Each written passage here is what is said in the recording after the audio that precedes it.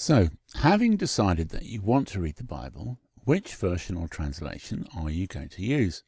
Some people say that you should be using the authorized King James Version because that's sort of the official one, the true one, original or correct one.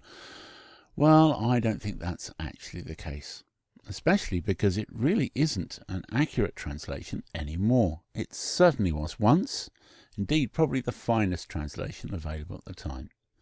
It certainly has some lovely poetic language, but there are passages that, at the very least, seem today very hard to understand for those of us used to modern English.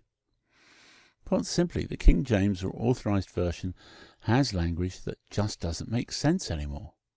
I'll give you an example from Matthew 6:34.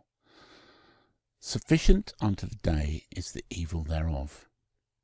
Now, many of us might be able to decipher that, but it is an extra unnecessary step where we're in effect having to translate the translation.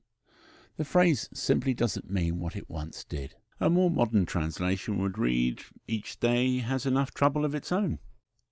Now, it might be that we just have to put up with that if it was the only valid translation and was somehow spiritually superior to all others, which I don't believe it is. Another idea is that the Authorized Version is the original Bible. Again, that's not really valid because there are certainly earlier translations than the AV, Wycliffe being one example, and there's no particular reason why we should use that translation unless we choose to. So, if we decided to go elsewhere, which of the more modern translations should we use and how can we get hold of a copy? Well, I'd recommend you choose one you find you get on best with. And a good way of trying out several versions is to go to something like BibleGateway.com and just start reading. Pick a passage, perhaps the beginning of John, which you can search for in Bible Gateway, and having found that, try the different translations. Now, not every English Bible is there, but loads are.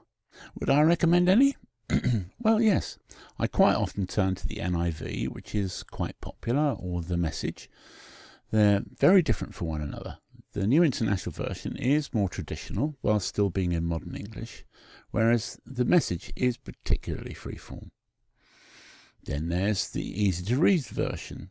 The ERV is obviously easy to read, or at least that's the idea of it, or the Good News translation, which is also designed to be easy. In fact, although the Good News has been seen by many as a children's version, it was intended originally for people whose first language is not English. So if that's you and you want to read in English, then that or the ERV are worth trying out. But turning that on its head, you could start with a children's version as an easy-to-read one, such as the International Children's Bible. Obviously, you can then go out and purchase a paperback or hardback version of the Bible in the translation that you've found suits you well. Whatever you choose, I hope you enjoy exploring this amazing collection of books we call the Bible.